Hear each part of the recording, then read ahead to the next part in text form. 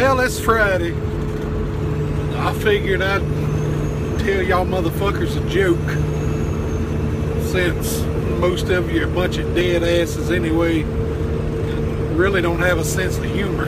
This couple like to have sex a lot. The old man, he was always out of town, working and shit. So to keep her from straying and running around, they went down to the little local dirty bookstore, see what they could buy to keep her entertained while he was gone. As you can imagine, like most dirty bookstores, they had tons of options, tons of them. But this was a lazy bitch. She didn't like working that hard. So the clerk said, "I think I got something that'll work out for you." They explained the situation to the clerk. The clerk said, "I think I've got just the thing for you."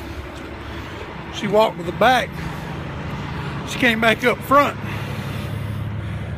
set a box down on the counter, said, "I think this is all you'll need." She opened up the box, and you should have seen the look on their face.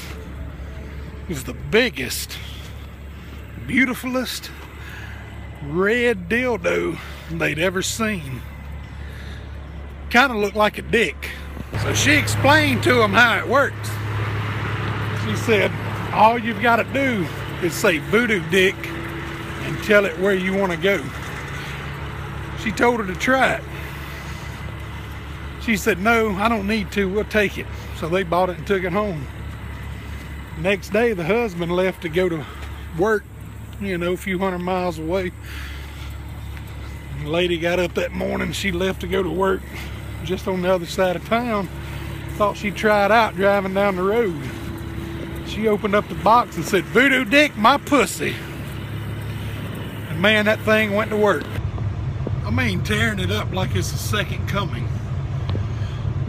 She's swerving all over the road. She doesn't know what to do. She says, "Voodoo dick, stop." It didn't stop, it just kept tearing that thing up. I'm talking about beating that monkey to death.